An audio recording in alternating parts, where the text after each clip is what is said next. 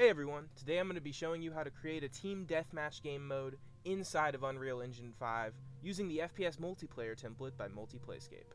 So first we're going to go inside of single player to create our new game mode. Here you'll see our default game modes, but we're going to click here to create our own. And let's call this Custom Team Deathmatch. So here I want to have an infinite time limit. I want no respawn time, and let's do a score limit of 300. That's good. And I'd like there to be 32 players per team.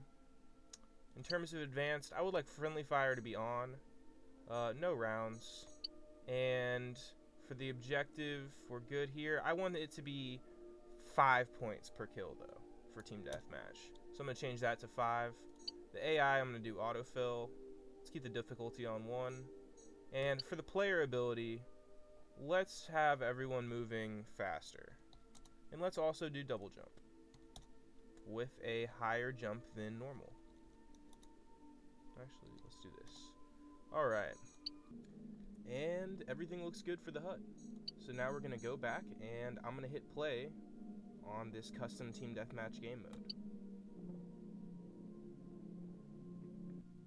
Now I'm in the pre-game lobby where I can edit or create new loadouts. And really quick, I'm going to create an assault rifle loadout with a red dot sight.